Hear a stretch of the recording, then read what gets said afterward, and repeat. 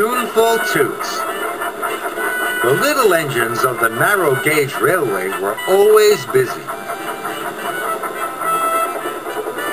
They went uphill and downhill all day long. Rusty's favorite journey was by the lake. He liked to toot his horn there.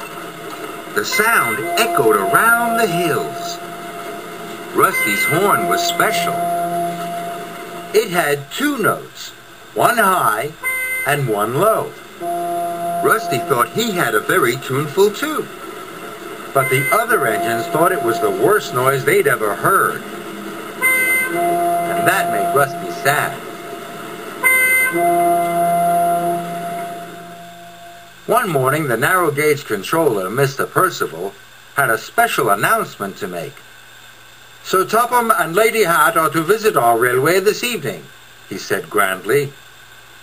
"This is a very special occasion, so a brass band is coming to play for them," Mr. Percival added. The engines were very excited. But Rusty was most excited of all. He loved the sounds of a brass band. There was a lot to do. Scarloey and Rheneas brought tables and chairs. Duncan and Peter Sam brought apples and pears from the orchard. And Rusty was to take the brass band on a tour of the hills before the concert. When Rusty pulled into the transfer yards, Mr. Percival was waiting with the brass band. Rusty couldn't help but toot his horn, high and low. At that moment, Thomas chucked into the transfer yards with the bandstand. "What was that wonderful sound?" puffed Thomas. "That was Rusty," peeped Peter Sam. "He thinks his horn is special, but we don't." "Well, I think it's special," wheezed Thomas. This made Rusty very happy. No one had ever liked his horn before. "Rusty, the brass band are ready for their tour of the hills," called Mr. Percival. "Yes, sir," hooted Rusty. The brass band was soon on board, and Rusty pulled quickly out of the station. "Don't be back late," Mr. Percival called after him. But Rusty didn't hear. He was tooting his two tones loud and clear. "I'm going to give the brass band the best tour ever," he said. Rusty took them to the top of the highest hill. Then they went to the viaduct. Then he took them to the trestle bridge.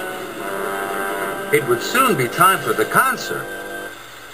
The band started to tune their instruments. The sound of their notes filled Rusty's funnel. He was very happy. So happy, he forgot all about getting back for the concert. "I know," thought Rusty. "Now I'll take the band to the lake." He wanted this trip to go on forever and ever. Rusty happily clickety-clacked towards the lake. His horn was toot-tooting to the music of the brass band. He wished all the other engines could hear him now. The ruined castle looked magical in the sunset. Rusty's tuneful train crossed the lake. Then there was trouble. Rusty shuddered to a stop. Rusty had made a terrible mistake. He had gone too far, and he had run out of diesel oil. Now the brass band wouldn't get back for the concert. This was a disaster. Thomas chucked into the transfer yard with Sir Topham Hatt and Lady Hat. Mr. Percival looked very unhappy. Rusty had not returned with the brass band.